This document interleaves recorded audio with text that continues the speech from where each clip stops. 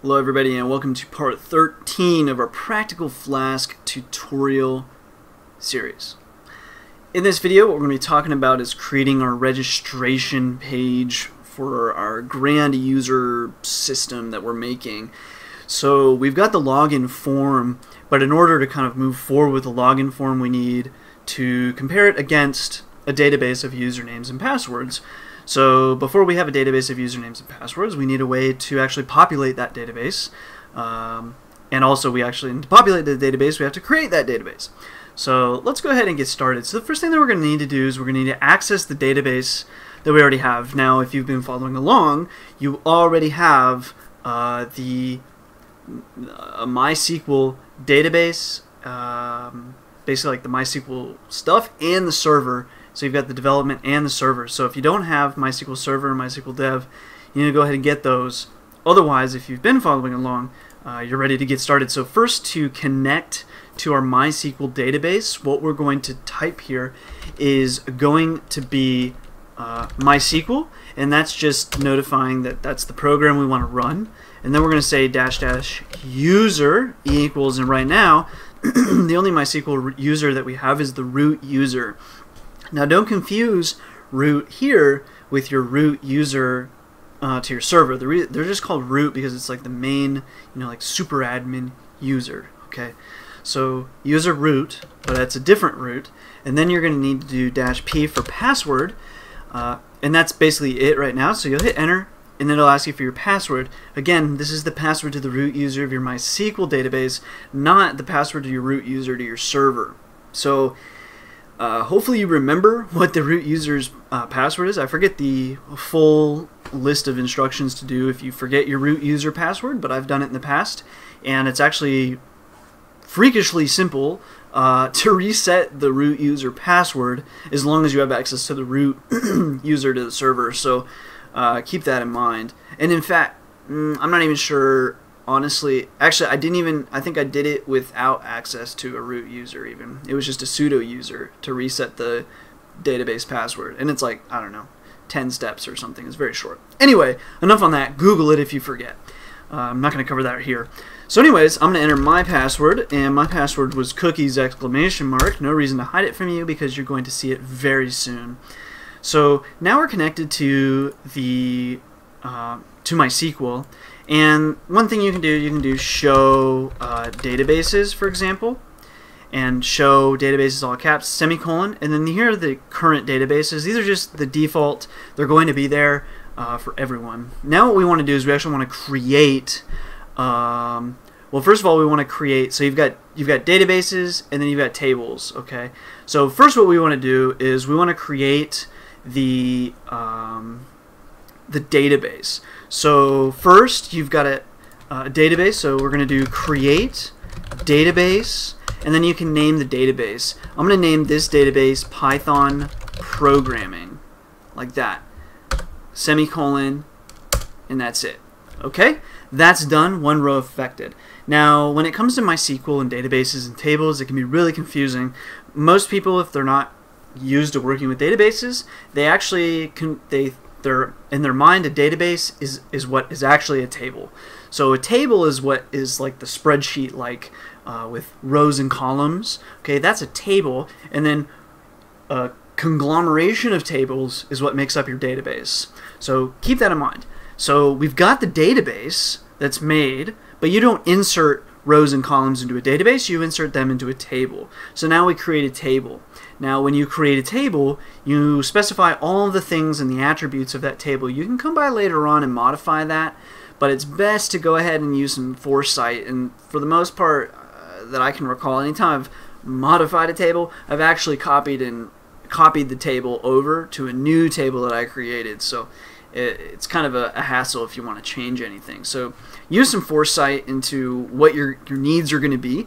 So for me, we're going to do create table users, and I will just say, first you've got say a user table, and like myself included, like I'm thinking maybe I might want to add a forum to pythonprogramming.net.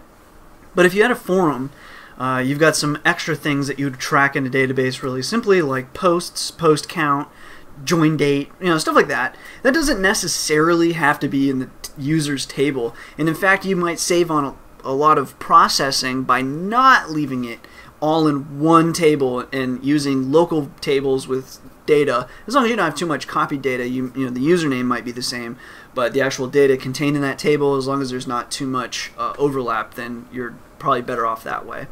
So anyways, create table users, so that's the name of the table, and then now we're going to specify the columns within it. So the first column is going to be UID. That's going to be a user ID, and that will be an integer, so use capital INT for integer, and it is going to be 11 long at its max. So we've got UID integer, then we're going to say this is auto increment, and it is also a primary key. Next we have username. Whoops, we'll undercase that. Username.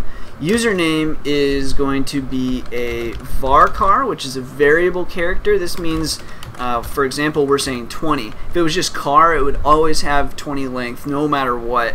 This is saying it can be any length up to 20. After that, done. It can't be any longer. So we're saying, basically, we're saying usernames can be 1 to 20 long. And then now you've got usernames. Now we want to add passwords. So this will be let's see, varchar 20. Then we've got comma password. This will be a varchar 100. 50 is probably good enough, but 100 is definitely good enough for a password. Then we'll have email, possibly. Right now, I can't remember if I collect emails or not. I don't think I even do. I'm not positive. I think, yeah, email is one of the options. We don't validate via email right now. Anyway, email varchar 50. If you have a longer email than 50, something's wrong with you. Settings. And so here's one where settings right now, at least at the time of me filming this video, actually contains nothing.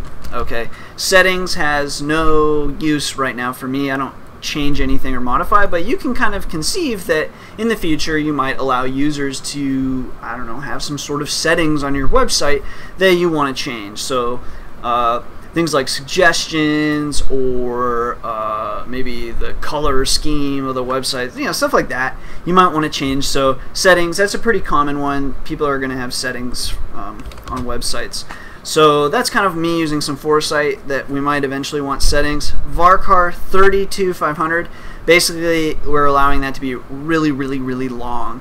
And next we're going to say tracking, and this is again varchar 32500. So what's happening here is the tracking is basically what tutorials has that user already done, and so we use tracking to update things like %complete, and then possibly in the future use it for things like suggested tutorials, stuff like that. Based on the tutorials that you've completed, we can kind of deduce or induce that you might be interested in another topic, something like that. So anyways, tracking, and then finally, right now, again, it doesn't have any bearing on my website, but it is in my database, and that is rank.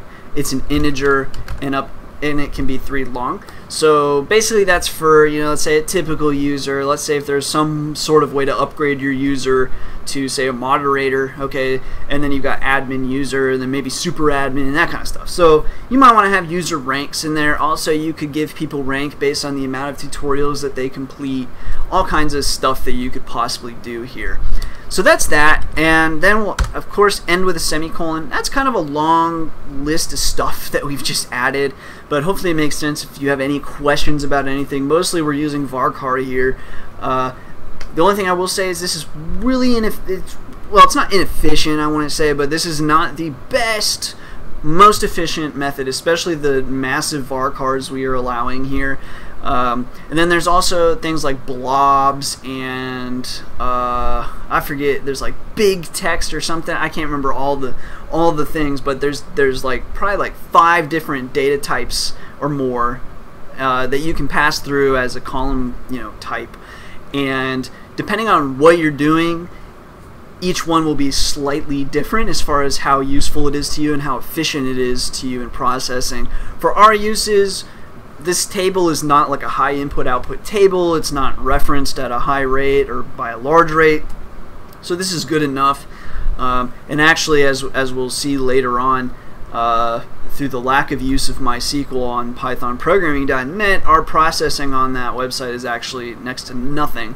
I'm paying less than I did whenever I was using WordPress, and you could make a user account on that WordPress, but most people didn't. So I already have more users on pythonprogramming.net than I did on WordPress. Anyways, and that's including bots. Anyways, hit enter. Hopefully, oh darn. Luckily we can use the up arrow and we don't have to do anything. But anyways, when you connect to a database, the first thing you have to do is you got to use that database. So we created that database, but we're not using that database. So use, whoops, all caps, use Python programming, or whatever you called the database. Now our database changed, and now you could do show tables, but we don't have any tables. It's an empty set, as it says. But now up arrow, up arrow, up arrow. Let's create that table.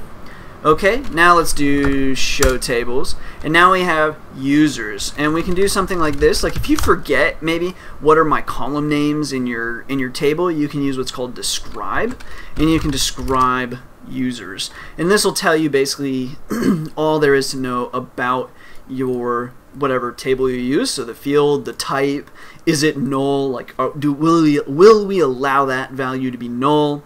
Key, you've got a primary key. Default, null, nothing, and then any extra parameters. This is an auto increment. So the first user will just automatically be 1, and the next one will be 2. We won't ever actually need to specify and say, hey, this user is UID 2 or 3 or whatever. So that's that. We've got now our database, but we have nothing in it. But of course, you could do things like select all from users like this. It just so happens to be that there's nothing there, but soon there might be there. You could update, and you could insert, and do all kinds of SQL commands right in here. But we're not going to do that. We're not really interested in doing it via the command line. We want our program, our Flask application to do it.